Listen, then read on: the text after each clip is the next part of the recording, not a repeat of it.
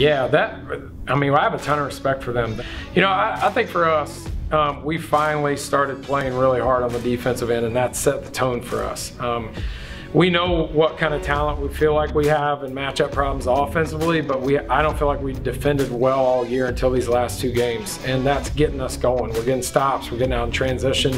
You know, we were talking at one of the media timeouts in the first half. I didn't have to call any plays because we were in transition a lot. And, you know, I'm proud of our guys' effort. That's a very good team that I thought did a tremendous job defensively with first. And obviously we shot it well, but when you get stops, and I thought we did a really good job of getting each other shots. We were sharing the ball, we were attacking, probably some of the best driving kick offense we had all year from our guards. And I can't remember how many assists we had in the first half, but we had assisted on like 2/3 of our baskets. You know, it's the same thing for the finish of the game, 20 assists, 9 turnovers.